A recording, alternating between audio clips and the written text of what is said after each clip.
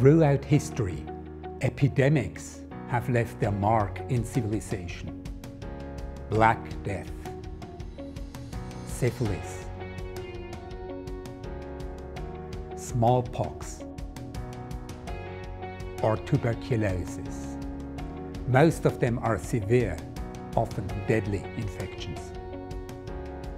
The development of vaccinations and remedies against the eliciting culprits led to a growing understanding of our immune system. Today, however, according to some pundits, we are faced with an epidemic of allergies. They are very common, but rarely lethal. What are the differences between infections and allergies? What do they share?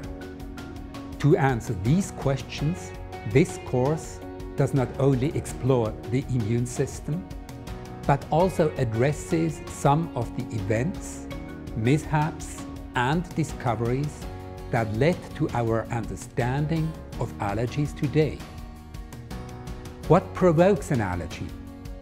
What types of allergic reactions do we distinguish? And what are the underlying mechanisms according to our modern understanding of the immune system?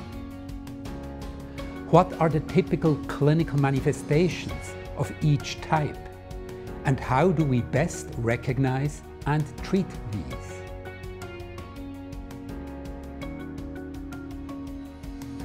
If you are interested in these questions, the course Allergies, when the immune system backfires, is for you.